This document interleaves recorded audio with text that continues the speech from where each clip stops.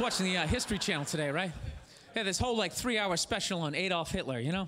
Here's a question for you. How come he never run into anybody with the last name Hitler? You ever notice that? That guy didn't have any relatives. You know, he didn't have like a cousin, like Ed.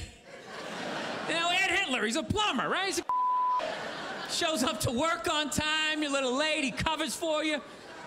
You know he had relatives. They all had to change their last names.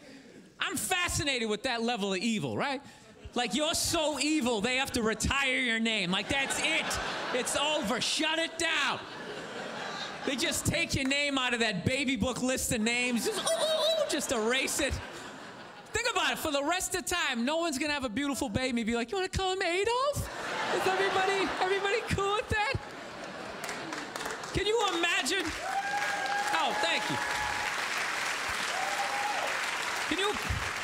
Can you imagine being that much of a though? Like, whatever your name is, the day you die, Steve, that's it. No more Steves. You see that, dude?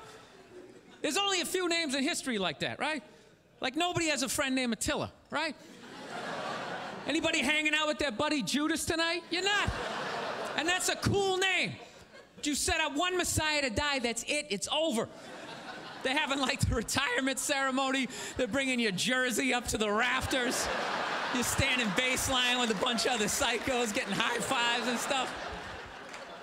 It's a weird grading system, though, you know what I mean? Because look at a guy like Jeffrey Dahmer, man. That guy murdered and ate over like 30 people. People are still calling their babies Jeffrey. He must have been pissed. It's like, dude, how many people do I gotta eat to get a little damn respect around here? Anybody can kill him, I'm eating him. Ooh, you stabbed him. Fire up the grill. Taking this to a whole